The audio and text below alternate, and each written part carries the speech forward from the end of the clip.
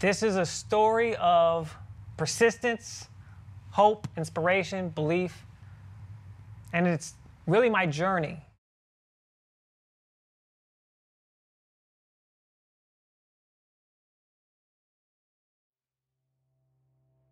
Five years ago, I can remember someone gave me a kimono.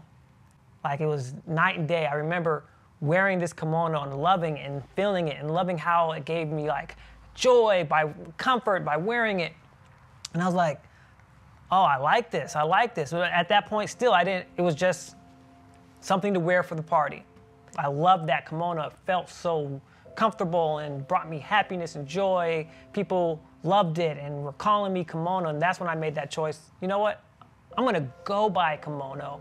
I'm gonna change my name on social media to Kimono. I am Kimono.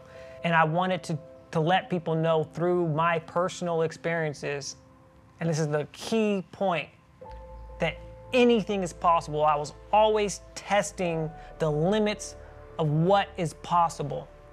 That if I made this decision, if I made this choice, there was no turning back from that. Like, that was a turning point in my life.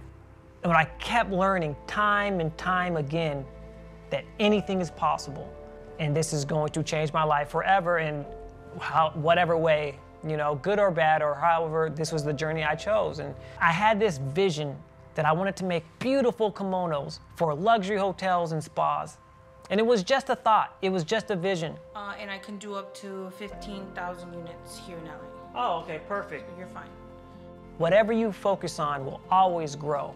And I started seeing that happen in my life through personal experiences of like not knowing how things were gonna unfold, but then always the right things happen, even if it didn't seem like it was the right thing at the time. This pink one could just be it can be two sizes. It could just, okay.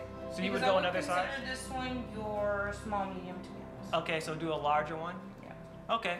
Getting ready to go into, to launch this fashion brand that was just an idea that turned very real, manifested it right into fruition, into my reality.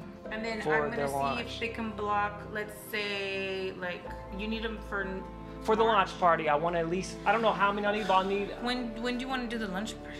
You have to know that whatever you are seeking comes first from within. There's nothing outside of you that's not already within you. This is onomic.